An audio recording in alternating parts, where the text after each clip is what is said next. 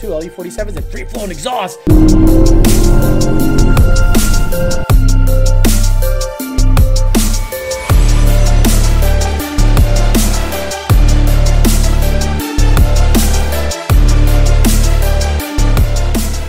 Hey guys, it's Alex. Today I wanted to talk about the Gen 3 Mustang. Now, a lot of people that have owned Gen 1s are probably going to skip over Gen 2 and go right to Gen 3 because they've seen what people like Manuel Gomez have done.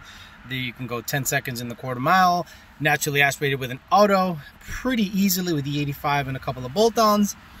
And the MT82 is a little stronger gear-wise, not gear ratio-wise, but gear-wise, than the Gen 1 and Gen 2. But Gen 3 does have its quirks.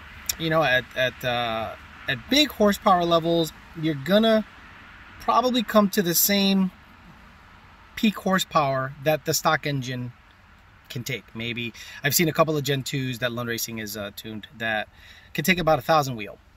Not sustained. You know, a couple quarter mile passes, some studs, and you're good to go.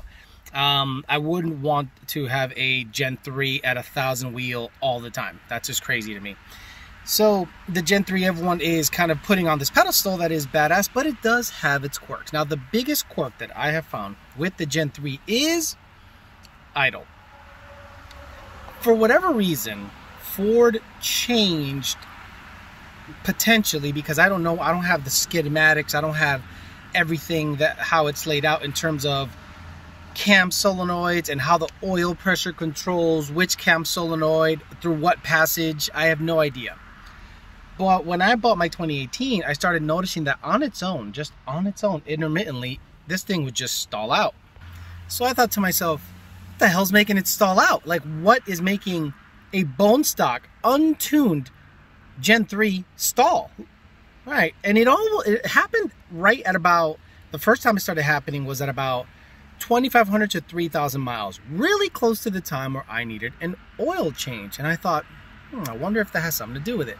So I went ahead and changed the oil, and guess what? The problem went away. So I thought, oh, maybe it's an oil viscosity issue. So after another 2,500 to 3,000 miles, all of a sudden the problem came back. You're idling, la la la la la la, then it goes,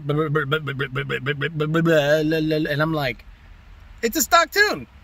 So when the 2018 went away, and then I got my 2019, I knew that problem probably would come back. Sure enough, right when it needed an oil change, this thing started going, and I'm like, okay, what's happening? Because it was on the stock tune. This car was on, you know, NA forever. And once I supercharged it with the Vortec V3, the problem persisted. But it took longer to get there. Why? Because when I supercharged it, I went to a full synthetic 5W50 Ford oil, Ford Motorcraft oil. So I'm like, it must have to do with cam phasing depending on oil pressure or oil viscosity. Interesting. So what I'm going to do now is I'm going to turn the car on, drive it, and see if I can. It will do it. Trust me. I'm going to data log it and see if it does the la la la la la la la, and capture it in the data log and show you what it looks like in the data log, so you guys stop telling us it's a tune issue. It's not a tune issue. I had it happen on a 2018 Mustang, a 2019 Mustang, bone stock tune. So the cam goes from the commanded idle point of like 30, and then it drops out of phasing by itself, then it comes back by itself. Not that we're commanding it to do that intermittently, and it seems to happen when it's close to needing an oil change. So let's get this car started. I gotta run a couple of errands, so I'm gonna drive it a bit and data log it, and if it consistently does that idle dip, I'll capture it in the log and show you guys what's going on. Turn the car around and see if we can hear the idle dip a little bit.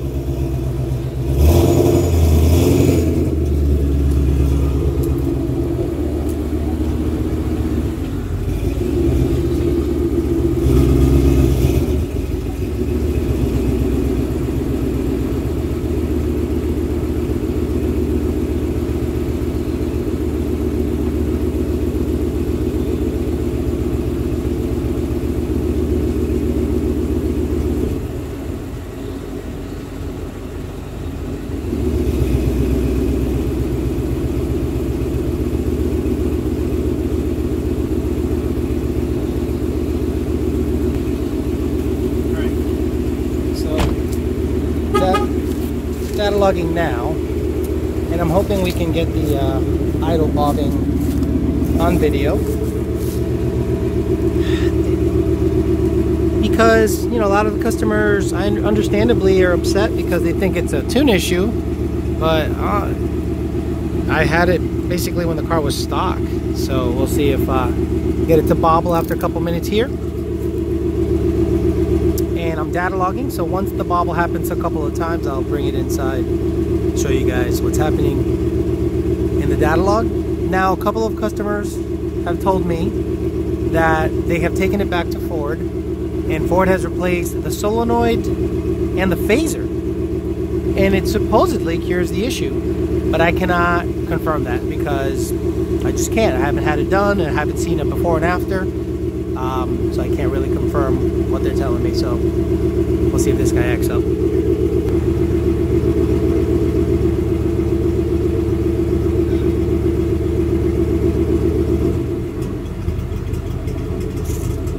it is.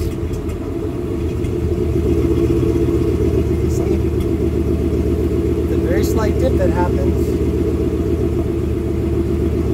I hope they capture it a couple more times, and then I hope that datalog captures it, and I can show you guys what's going on. Right there. See, it sounds like a cam loped idle tune for a second. Let me stop the log, and we'll go inside and take a look at what's happening.